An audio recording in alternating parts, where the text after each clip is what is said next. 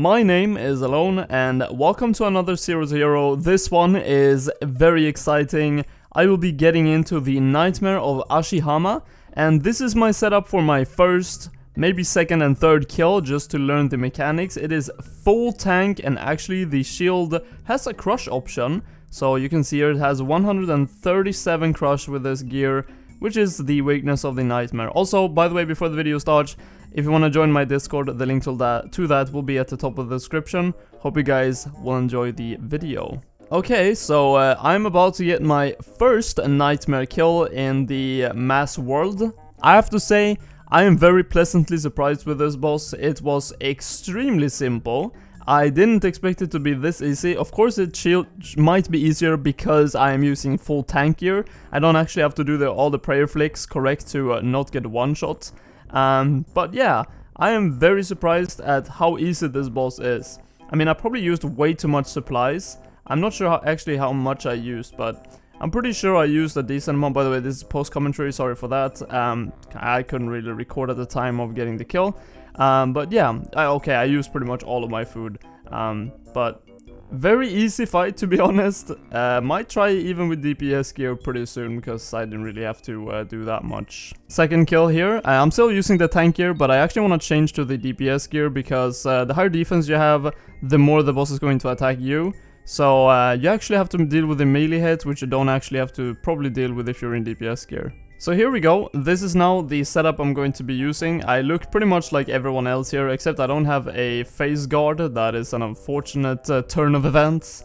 But yeah, I will have to get that in the future, I guess. But I have an Arim switch and a trident with a Saradomin cape. Oh my goodness, look at this. There's only 3 people here and I am one of them. So many people died. It is insane. I have no idea how people died. We were like 20 people in the beginning, just like every mass in this world, and everyone just died. And I am actually very happy about it, because it made me have to focus more on what I'm doing than just like kind of doing nothing and just following everyone else. And so I feel like that was a good learning experience, and it actually is not hard. I mean, it is still very easy to do this. I'm rarely screwing up anything. Of course, there's things I can do to be more optimal, because I did use a lot of food. But yeah, not really the hardest thing to do. Let's see if I get MVP now that I survived. I don't think so. That's not Big Bones. Yeah, not MVP. Guess one of the other guys got it. Of course, the only downside to having a mass like this in the world is that you rarely get MVP, if ever. So the loot chances of getting rares is a bit lower, but that is the 4th kill done. After this 5th kill that we just got now, I am going to wait until milestone kills to show you guys the loot, so it's not just boring loot all the time. But 5 done. Okay, so that is now 10 kills done on the Nightmare of Ashihama, and I am doing it with a DPS setup. It is very easy. Even tanking actually with this setup is not that hard at all. I can do 2 kills per trip, I teleport back here, and I go again, so pretty good. So far, of course, no rare drops. I'm actually going to join a random 5-man right here, which is actually a very efficient way of doing the Nightmare. So I will be trying a couple of 5-mans with these random people, and let's see how it's going to go compared to a mass. Coming in on the end of the first Nightmare kill as a 5-man group, and well, it is actually even easier than a mass, which is very funny. Every single mass kill is like 6 minutes, and what is this kill going to be as a 5-man? Let's see what it's going to be. I'm going to guess like 5 minutes maybe? What does it say? It doesn't say how long it was. Oh, 4:54. That is so good. Done a few kills now with this group. I think this is the 2nd trip, and we are now at 26 KC overall, and the kills are still fast, like 5:22. Very nice to do 5-mans. Now this will be the last kill that I'm going to be doing with this group, but I definitely feel like I wanna make 5-mans or 3-mans, or maybe even try duos. Oh, did he just die? Oh, he was 1 HP, look at our tank. That was so close. But yeah, I would prefer to not to do as much masses, but yeah. Let's see if I can maybe do duos, maybe try a solo or something in this video.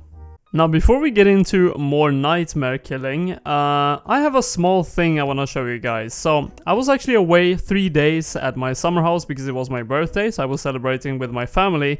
And over there, I couldn't record anything, but what I actually decided to do was this. I got the Native Knot face guard completed, and that means I did the Fremenic Exiles quest. And the only requirements I still had for that was just 1 rune crafting level. I went from 54 to 55, and 3 crafting levels. I went from 62 to 65. Did the quest. It was a 30-minute quest.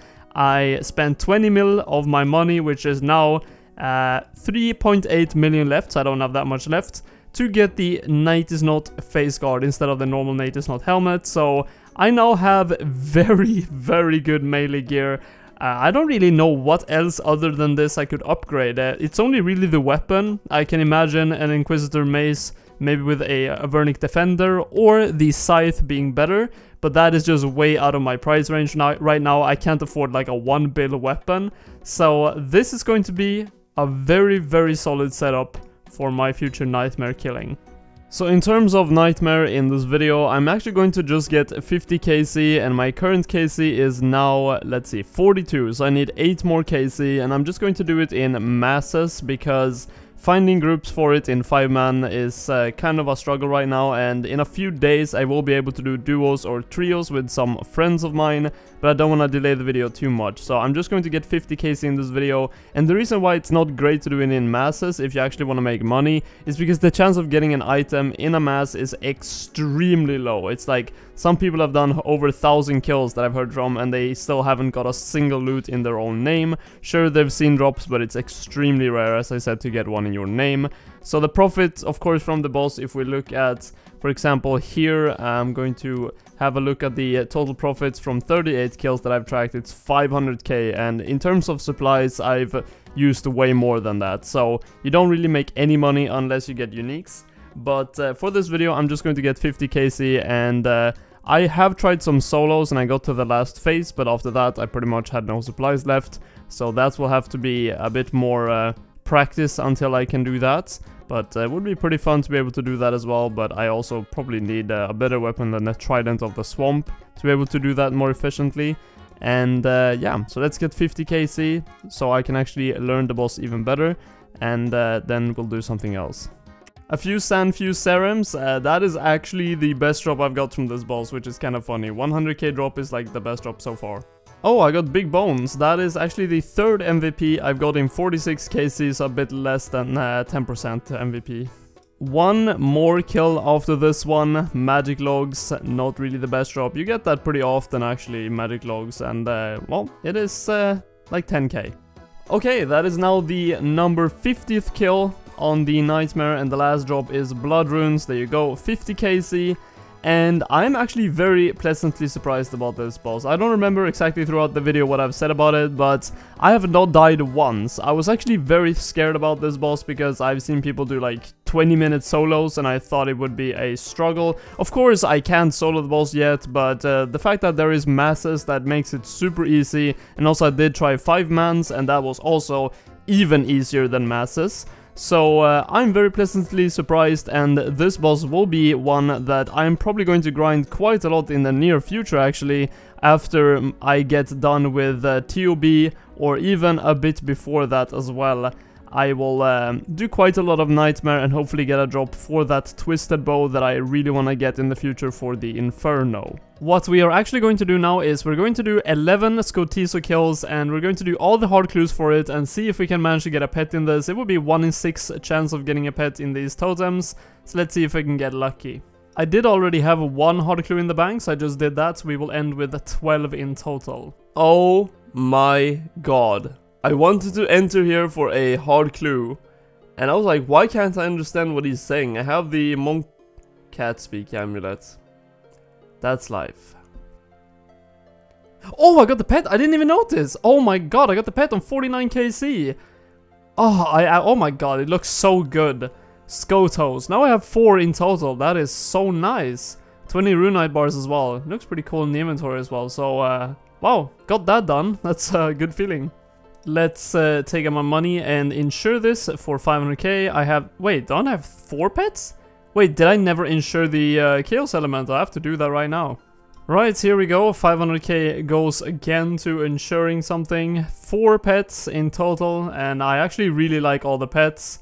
I'm really happy with the pets I have received so far on this count. And that is a second Dark Claw. It is not very rare, but it is a unique drop from this boss. I think actually the only items I still haven't got from this boss is the Jar of Darkness, I think it's called, and it's actually worth quite a lot, like 6 mil or something. And then the, what is it called? The Onyx, which is extremely rare, 1 in 1000, I think.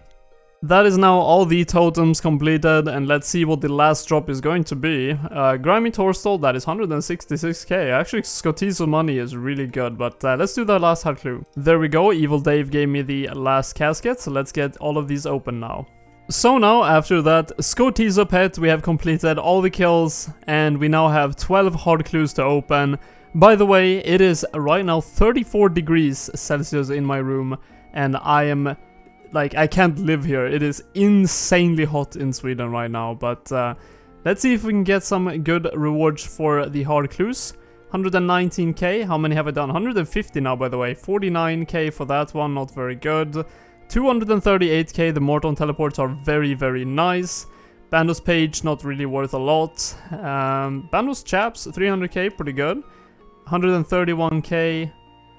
228k, just gonna bank real quick. There we go, last 5, let's see what we get from these. 139k, 41k. This looks pretty good. 91k, okay, never mind. I guess the low earth camp teleports are not worth that much. 208k, pretty good pages right there. Let's see what the last one is going to give us. It is going to give us... okay, that is that the worst? 49 or 43k. But let's see how much we actually made from all of these clue scrolls. We made a total of 1.6 million. So that is 136,000 on average, which I think is just above the average. I'm not sure, but yeah, definitely pretty good profit from that Scotizo farm. Now have a look at this. The first slide of bosses is completely done.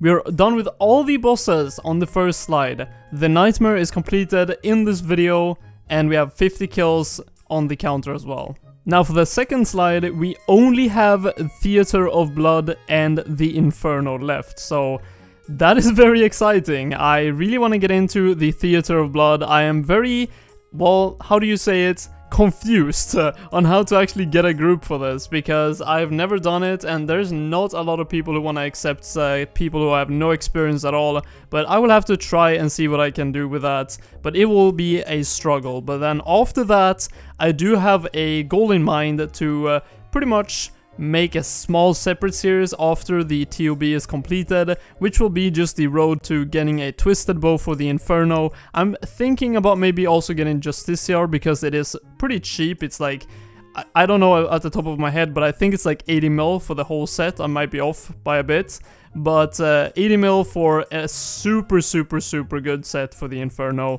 would obviously be very good, but most of it will be in the twisted bow.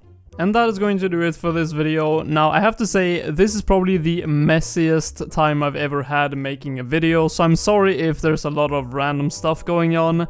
I've been extremely AFK in real life from RuneScape. I've been doing so much in real life stuff, and you have no idea how unmotivating also it is to play RuneScape when your room is, as I said earlier in the video, 34 degrees in your room constantly. It's like sitting in like, I don't know what it's called it's like a sauna in your room the entire time.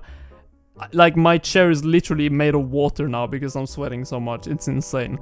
So, yeah, it's been a struggle getting this video out. Hopefully the future videos will be a lot smoother. Also, there is an announcement on Monday. There will be a new Twisted League kind of ish thing announced. It is going to be called the Trailblazers. It will be on stream at 5 BST on the RuneScape stream, and I will be sitting watching all the info they are going to give, release dates and so on, and I am super excited for that, and I will definitely make content on it as soon as it gets released. I will nerd that thing into the ground.